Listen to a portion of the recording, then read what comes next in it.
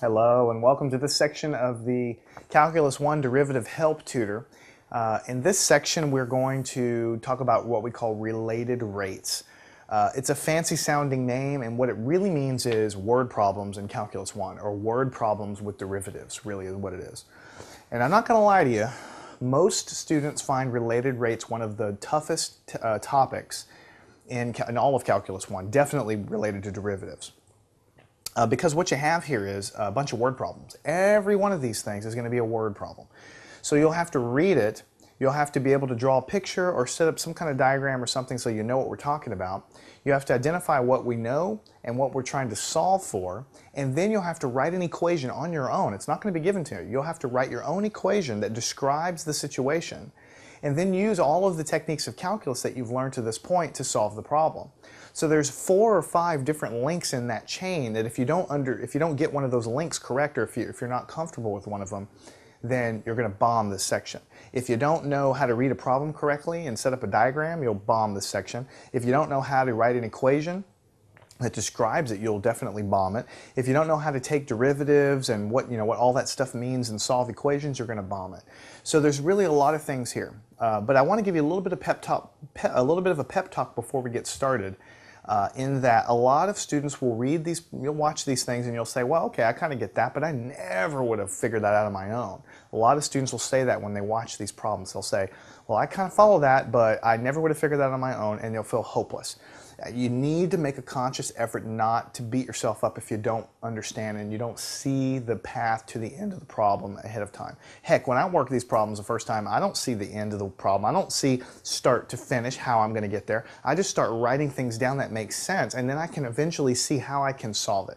It's like you don't do a puzzle, a jigsaw puzzle, all at one sitting. I mean, you place the pieces of the border and then you piece things together and you finally get to the end. Same with this. You write down what you know and you make your way to the end. You don't see the entire solution in your head. You just can't do it.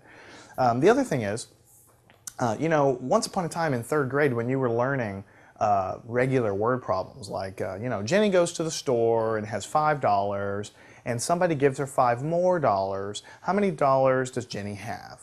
Well, you know that that's 5 plus 5 is $10. But once upon a time, you didn't know that.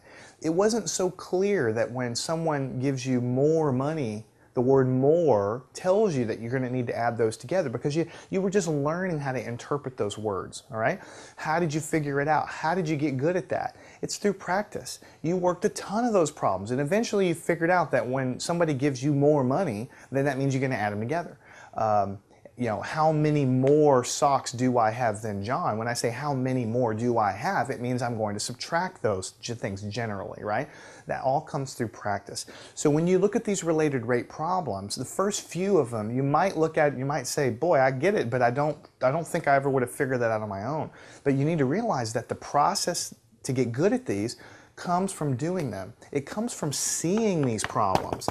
So if you see 10 of these problems, and then you work your 11th problem, you're going to get the hang of how to set it up just by the fact that you've done it before. You're going to get the hang of how to set them up because you've seen how it was done before.